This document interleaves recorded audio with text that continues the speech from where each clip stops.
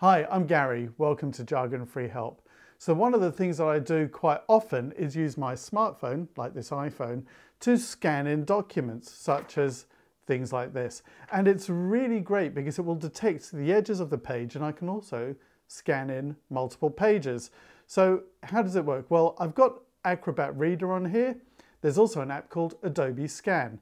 You can use either one of them, and you can do this just by simply opening up Acrobat Reader like this, and you'll see here in the bottom right hand corner it's got a plus sign, and if I tap on that, I then just tap on Scan and tap on the camera here, and you'll see that as I move the phone over, it will detect the edges of the page and automatically capture it if I'm holding it steady. That didn't quite do it very well. Let's do that again.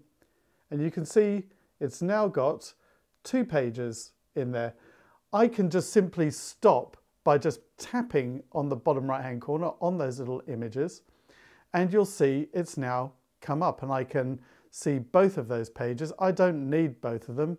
I think this one I can get rid of, and there's a delete button in the bottom right hand corner, and if I tap on that I can just delete that page. So you can scan in pages, you can delete them. I can also crop it to the right size if it didn't do it properly.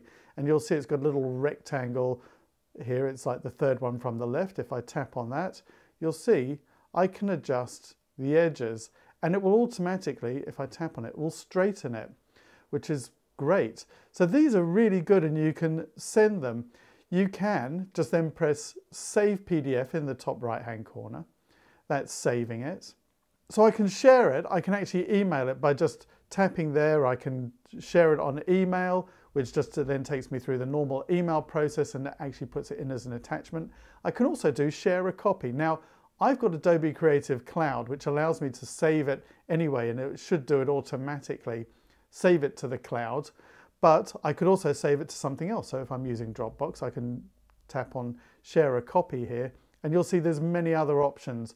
So it includes save to Dropbox, save to files, which would put it in my iCloud. I can do a copy, I can print it, and so on. So there are your options for doing it. But what's really great is it doesn't really matter that it has to be a standard sort of page size like this. It can be something like this manual. So if I just tap here again to capture it, you can see that is not a normal page size, and it is going to capture it. And I do this with till receipts as well, which can be much longer. They're certainly not like an A4 size page. So anything you like, you can just scan away and do that. So let me just do that again. So there we go. It's got the manual. You just got to hold it steady for a moment and it's captured it. And if I tap on it, look at that. It's absolutely perfect. Well, it's really good. So do you need a scanner? Possibly not. They're always handy to have, good for scanning photographs and things like that.